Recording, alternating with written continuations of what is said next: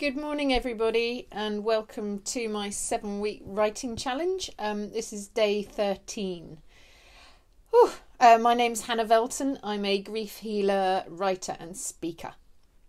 So, the course that I'm doing, it was a 2-week course, and it's kind of coming to the end. We've had today, and we've got tomorrow as the final writing challenge.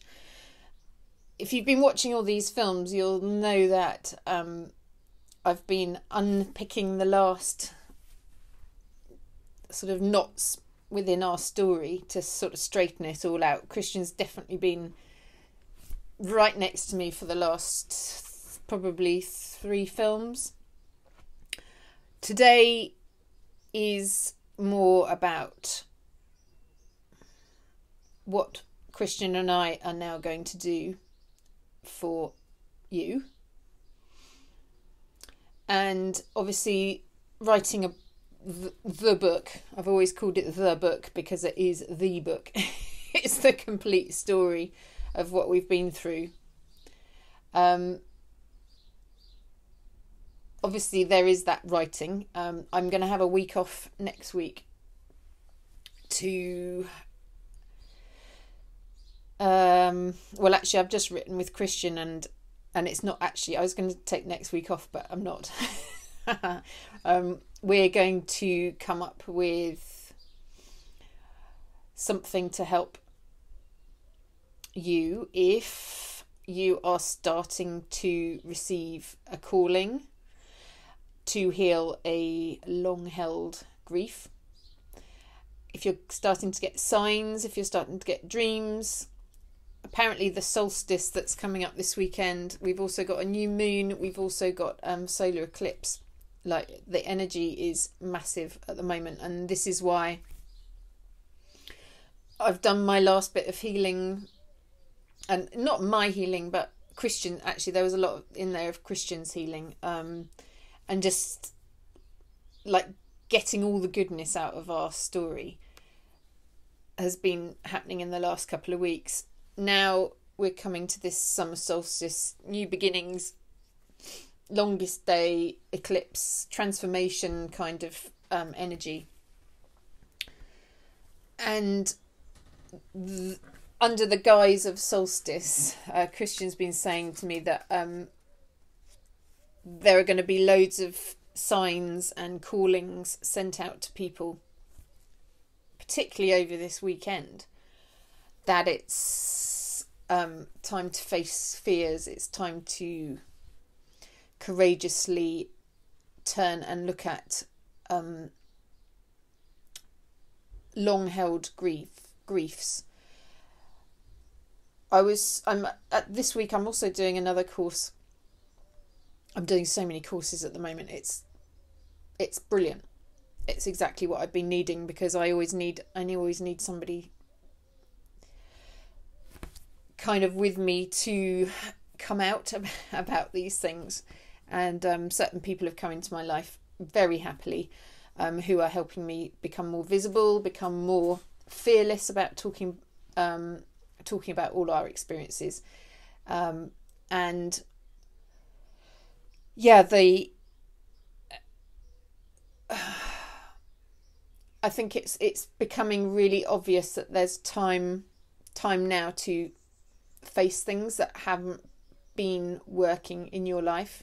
Say, if you've got a feeling of just being lost, a feeling that you're not actually doing what you're supposed to be here for, you're searching for a purpose, you keep repeatedly hitting brick walls, you keep coming across, depressive episodes keep coming up, and you think you can break them and then they come back, and it's like now is the time to really break these cycles, to look to yourself, to take responsibility for yourself, to not be a victim anymore to a grief that you think you can't heal. It's really time to transform from a place of fear into a place of love. And we can, by healing ourselves, we can heal others, we can heal like that. The ripples that you can send out when you are healed are incredible. And I want to work with people one-to-one who are, number one, ready and have been receiving these callings and these signs. When I say callings and signs, like a calling is like an itch you can't scratch. It's like you just keep coming up with the same sort of feeling of, I should be doing something, I should be living my true life, I should be living as I really am rather than pretending to be somebody I'm not. That's the kind of calling. It's kind of leads you on, and I know from, I've talked to people before who've come for help. They have seen Christian and I in action. They've seen films we've done. They've read our book Lost and Found, and they just know that they're being drawn to us. It's just that simple. It's like you can't stop. You can't stop being pulled. So that's the kind of calling side, which is drawing you into being healed. The signs are something slightly different in that you will start receiving signs in your dreams. You will start receiving physical objects, like we were talking about the white feathers. You will start crying at events that happen. Tears are like, during the whole of my healing, the tears were a massive sign to me that I had to explore why I was crying. It could be anything. It could be suddenly listening to music. It could have been the lyrics that set me off. It could have been watching a film. It could have been something I just started to cry at that I saw in the street.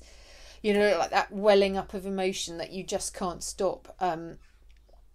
It might be, actually, I heard this morning somebody had burst into tears watching a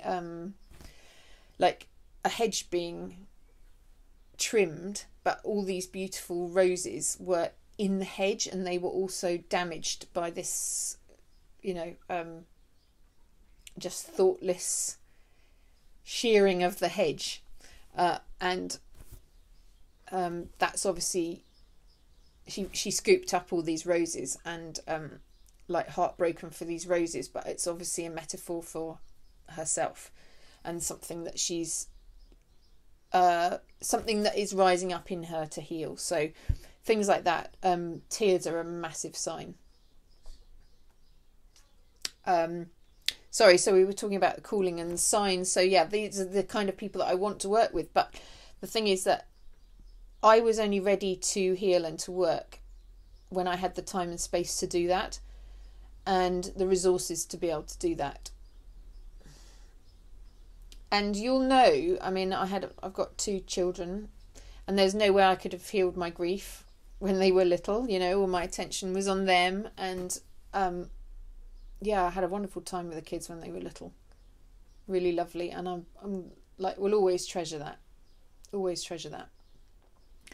But now they're a bit older, and my husband, he was in an office for years, and he came out of the office and started working at home. So I had the ideal opportunity. The kids were a bit older.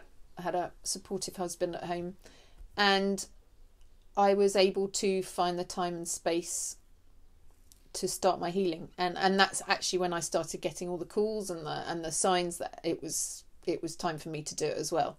So the universe will be lining things up for you to make you aware and able to start the healing process. Yeah, it's that simple. It really is that simple. And you will probably resist, like I did. You will resist the calling to heal a grief multiple times. I mean, God, I had the opportunity to know that Christian was dead in 2016. And I didn't want to hear it. So it took another 2 years for me to go round and round the houses, and actually it was all the right timing. It should have taken me another 2 years because I wasn't ready to actually hear that he was dead. But you will have got the call to heal your grief many times, and you will have ignored it or thought, oh, I just do not want to have to face all that again. I don't want to have to drag up the events. I don't want to have to drag up all the grief again. You know, it's actually quite a frightening. It's quite a frightening thing to have to think about. But actually, you know, in a lot of ways, you will have to answer the call, because life will get really difficult. You know, things will keep happening to you. Life will get really like wading through treacle. You'll get like stuck, and it might be that you've already got to that point, because often, you know, we're back in 2003 when Christian went missing. I worked really hard to. Well, I just froze. I didn't know how to deal with my grief, which I've talked about in previous films. But actually, I came to tell myself a story about what had happened to Christian, and I kind of made peace that he was probably dead, and just try and get on with life. So now I would see it as I stitched up my grief wound as best as I could. But obviously I didn't do it. It was still there. I hadn't even touched any point of healing. It was just, it was festering, and it was bound to come out. It's like it gets really toxic, and it comes out in your life, in the way you think, the way you act, the way you behave towards other people, the way you have the outlook on life. It affects it. And that's kind of what's not the most dangerous, but it's when it's a grief which you think you have healed.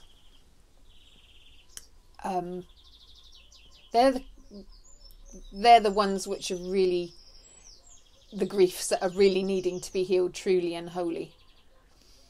And I'm hearing now, it's like you're the hope of your ancestors, that by doing your healing, you will stop that grief from passing on down the generations. I mean, it's often said that things that you do in your life will affect 7 generations ahead. So if you can find, if you're being called, if you see the signs, if you find the courage and the time and the space and the resources all opening out in front of you to look at healing your grief, do take the opportunity. It is going to be a marathon, I can't lie, but it's a gentle process, and it's a revelatory process. And I was saying yesterday, it's like when your loved one dies, they leave you behind a gift, and it's like that gift that you have to unwrap layer by layer, and it's really, is that going to stay there? It's like it's not their parting gift, because they're still there, they're still with you. It's like their parting physical gift to you, and by unwrapping their gift, you then are able to keep the connection with them. You're able to heal anything that wasn't said, anything that wasn't done. They might want to forgive, they might want to explain. All of that understanding and forgiveness and unconditional love is wrapped up in that gift, and you then are able to move forward together. And actually healing allows for massive transformations. If I think back to how I was in 2003, I talked about this yesterday in the letter I wrote with Christian.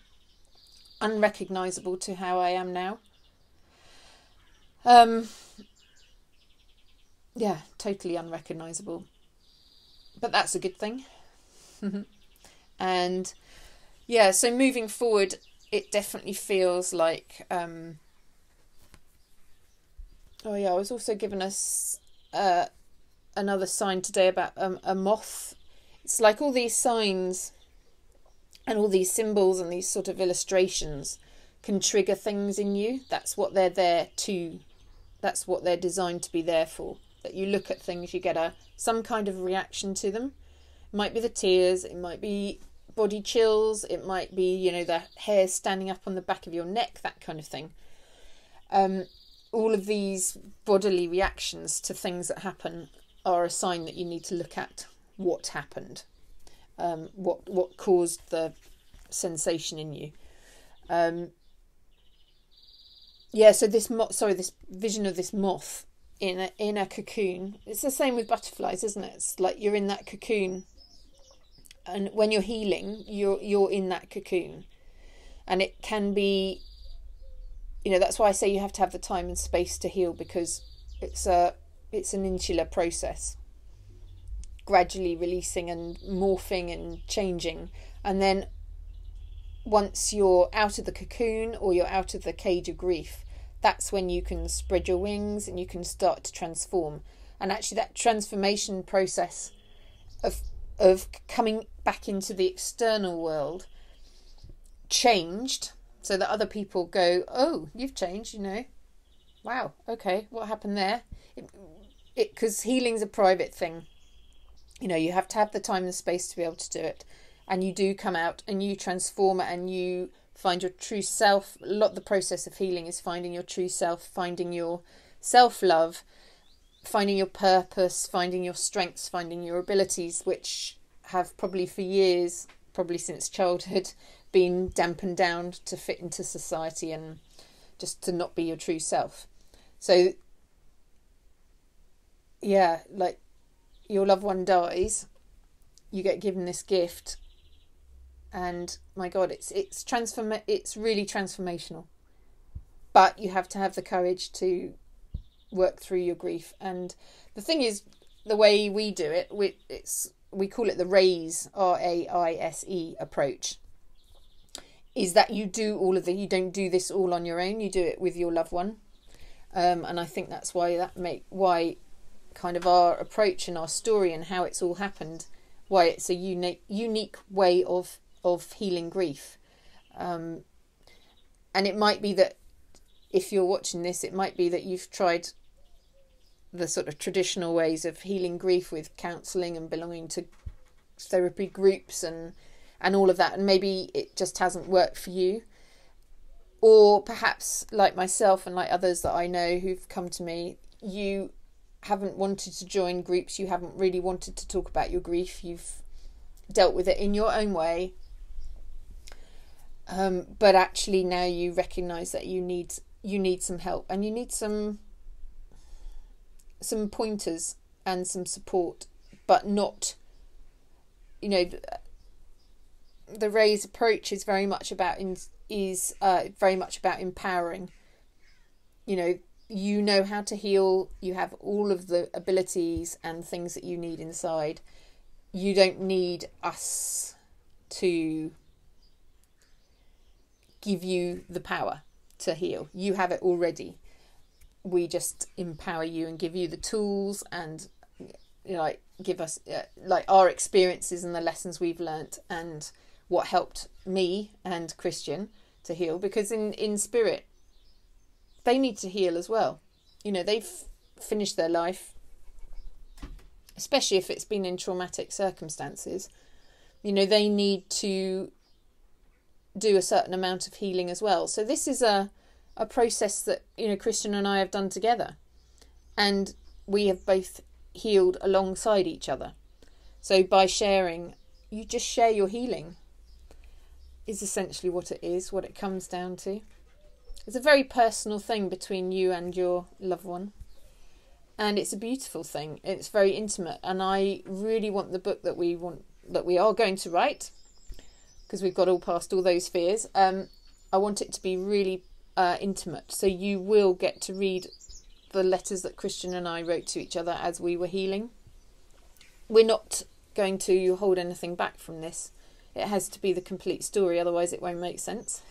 You know, each layer that was unwrapped from while we were healing has to be shared.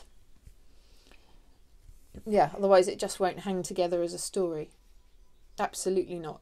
You know, a healing process is I said before, it's very gentle. Like, you get layers. When you're ready, another layer will open for you.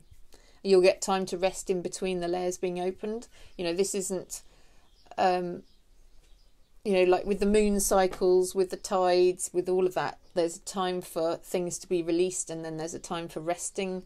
There's a time for growing. There's a time for harvesting. There's a time for resting and like hibernation. And the cycle, that is a cycle that you have in the healing process. Raises a really natural and, it's a gentle process. It's not frightening. But I don't know if anyone's got any questions that they want answering. Do ask in the comments and I'll answer. But anyway, so it definitely feels now that like over the last 2 weeks, the healing and whatever needed to be done has been done, and it's now a case of turning from Christian and I, like, he's standing by my side and we look out and just tell our story and make an offer, really, of our services and our energy, and see how we can help others. That's really going to be next week's little conflab between us. And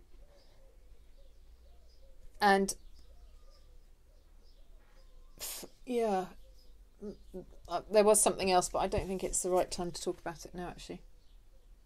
Anyway, there was just one other thing that happened this morning, actually. I got sent out of the blue a picture of a painting of my maternal grandparents. There's a sort of connection, and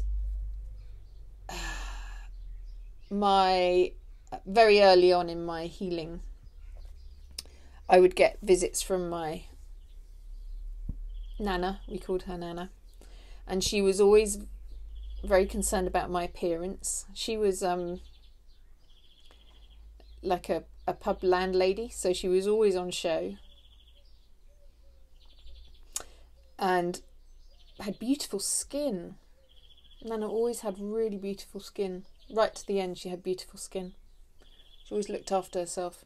Anyway, so she's she always tells me, you need to get you need to dye your hair, you need to do your eyebrows, whatever. And she must be looking down now going, Hannah, for goodness sake, it is lockdown. I haven't been to the hairdresser, you can tell. I haven't had anything done. So it's obviously time that maybe lockdown, those restrictions are going to be eased soon, so I can actually get some tidying up done. But she's always been concerned about the way I present myself in the public eye, and it must be that the time is coming soon where I will have to present myself. And Grandpa, they were actually divorced in this physical life that I'm still in, but they reassuringly, comfortingly, I don't know, they kind of like appear back as a team. In fact, Spirit is like, they don't take anything from the physical into Spirit. Well, they do, but they have this, Christian always described it as what does he describe it? Like a film. You watch a film, or your sort of actions in life, you understand what your actions caused, and you see the whole story and have a new perspective on your life. And obviously feelings of maybe animosity or just, things get worked out in Spirit. and everyone rubs along nicely again. So it's reassuring to know that they're both up there. And anyway, Grandpa was always around early on. When I first actually got the calling, very much so, he was there to heal, and he was there as a comfort and a protection and a support. And he kind of guided in his way. He guided me onto the right path, into healing myself rather than relying on others to heal me. So I think that's, if they've just appeared back in as a sign this morning. So if you are thinking about trying to get healing and healing your grief by maybe relying on others to do the healing for you, don't do that. You can do all the healing yourself, and you just need to have some pointers, you need some support, and you need to be empowered. And that's, that is what Christian and I, that's our path, that's what the way we've found, and we do now, that's what we want to share with other people. So I think that might be just all we have to say. So lots of love, and I'll see you tomorrow, which will be the final full film. So I don't know what's going to come up in that, but yeah, take care, and I'll see you tomorrow. Bye.